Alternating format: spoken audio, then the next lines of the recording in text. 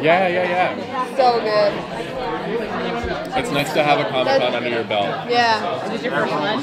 No, this is our Second. second San Diego, like 4th overall though, I think, right? Yeah, we did New York. We've done New York a couple times. Remember our first one? Yeah. Please love us.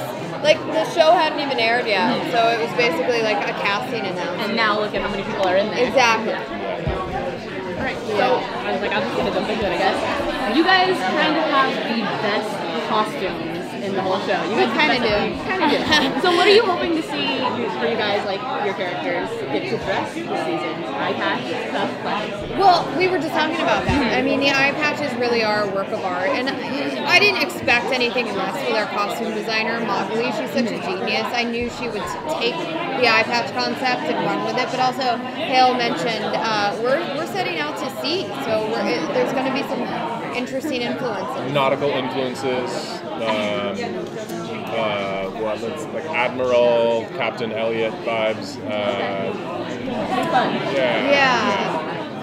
And I think Margo plays a little more with like gender. I think a little more this year. Yeah, she has a little more experimentation. We both get to blur those lines a little bit. Yeah.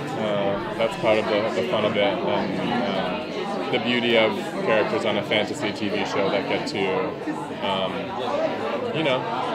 explore outside of the normal, boring, hetero everything else. So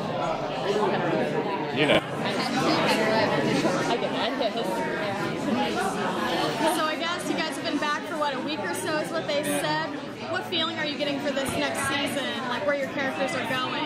I mean, everybody's been asking us that, and we just haven't read far enough along. The things that I keep saying that I'm excited about are playing with Candace Kane and again Hale, and I mean, we're just sort of dealing with bigger things than just our basic relationship problems because we're under occupation. So. Right. There's a bigger threat.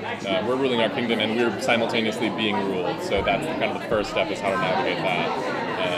And I think overall this season,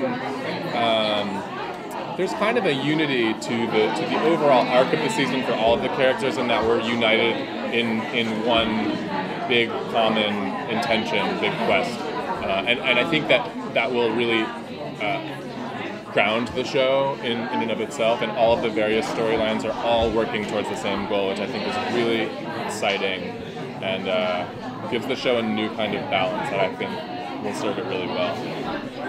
As the stakes get progressively higher, is it difficult so far for your characters to maintain their biting wit and sarcasm? No. Oh no. It almost gets more intense. They get funnier, I think. We just did a scene that it has got to be, I think, the funniest scene we've ever had together. Right. Yes. So we hope we honored it and Full did of good references. because it was amazing. It's very, there's a self-awareness, I think, to their humor and to the writing. I have this nagging feeling that Eliot's starting to wonder if he's on a TV show or something.